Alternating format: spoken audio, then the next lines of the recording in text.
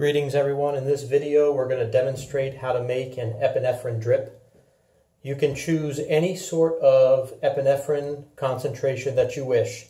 If you have the vials of epinephrine, there will be 1 milligram of 1 to 1,000 in there. If you have an ampule, same thing, 1 to 1,000, 1 milligram. You can use a pre-filled syringe of 1 to 10,000. Again, the total amount of medication in here is still 1 milligram. And I've got both types of pre-filled syringes laid out. Just know that if the pre-filled syringe that you're using does not come with a needle on the end of it, you will need to also have a needle handy. Some of the auto-filled pre-filled syringes have the needles on them. They're still running around, and you can use those as well. So how do we accomplish this task? You'll need a bag of lactated ringers, 1 liter or 1,000 milliliters.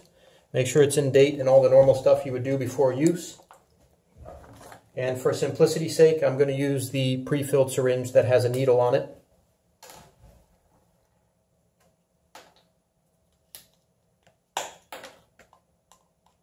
Don't worry about getting all the air out. It really doesn't matter for this because the next step is you're going to cleanse this port with some alcohol, let it dry, and you're going to inject the entire content of epinephrine into this bag.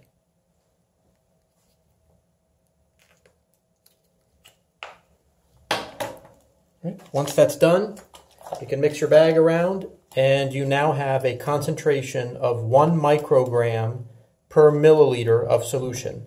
So 1 microgram of epinephrine per milliliter of solution. That's it.